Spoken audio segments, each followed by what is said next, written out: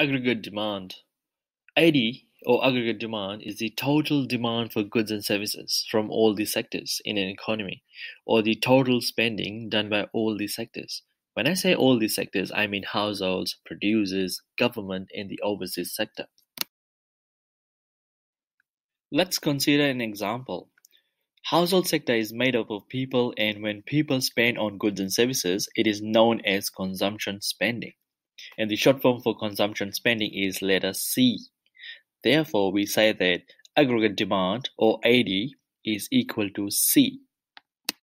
Now, producer sector or business sector includes businesses or firms, and when they spend on goods, it is known as investment spending. And the short form for investment spending is letter I. Therefore, now we can say is AD is equal to C plus I. The next sector that we're going to talk about is the government sector. The government has to spend in the economy as well because they need to make roads, bridges, hospitals, so they need to buy materials. And when the government is spending on the economy, buying goods and services, it is known as government spending. The short form for government spending is G. Therefore, now when we add the government sector, our AD will be equal to C plus I plus G. Overseas sector includes export and import spending. Since AD is spending on goods and services domestically, exports which are made domestically always adds to AD, while import spending on goods and services which are made overseas subtracts from AD.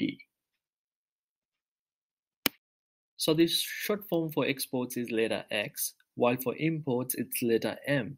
And when we subtract exports minus import, it is known as net exports. Now if we add our overseas spending to our aggregate demand, then our full equation will be AD is equal to C plus I plus G plus X minus M.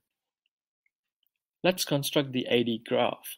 On your y-axis, it will be price level, while on your x-axis, it could be any one of those three: output, real GDP, or income. Remember, the short form for income is letter Y. AD is always sloping downwards. There are many reasons for this, but the main reason is that when the price is too high, people will demand less, and when the price level is low, people will demand more.